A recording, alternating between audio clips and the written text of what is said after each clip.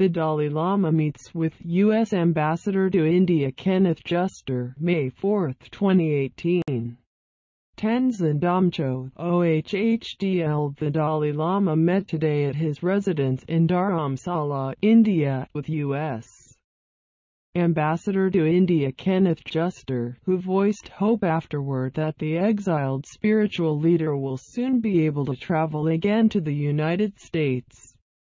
Juster was accompanied on his May 3–4 visit to Dharamsala, seat of the Tibetan exile government, the Central Tibetan Administration (CTA), by a four-person delegation from the U.S.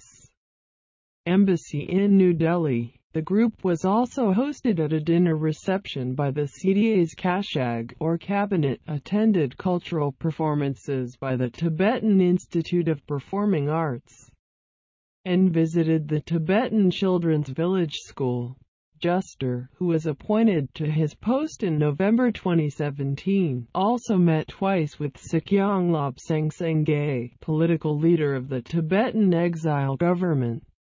Speaking to reporters after talking with the Dalai Lama, Ambassador Juster said he had found the spiritual leader's presence inspirational. The meeting with His Holiness was tremendous. He is a very inspirational figure. We had a wonderful discussion. It would be terrific if he were able at some point to travel to America, Juster added. Their talks covered a range of subjects, but most important was his view about how the inner peace of individuals can spread and bring broader peace to mankind, Juster said. Asked if he would recommend to U.S.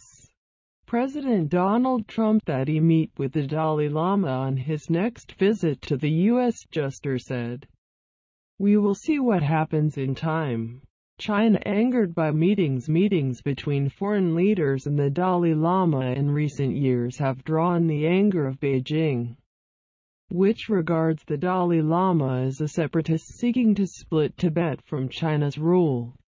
In what he calls a middle-way approach, though, the Dalai Lama himself says that he seeks only a meaningful autonomy for Tibet as a part of China, with protections for the region's language, religion, and culture.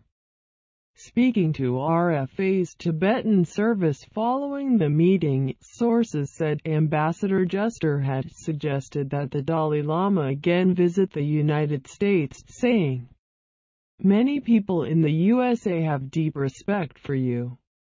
The Dalai Lama in turn expressed a long-standing appreciation for the U.S. system of liberty, freedom, and democracy, adding that as leader of the free world, the U.S. should pursue a policy of multilateralism in global affairs, sources said.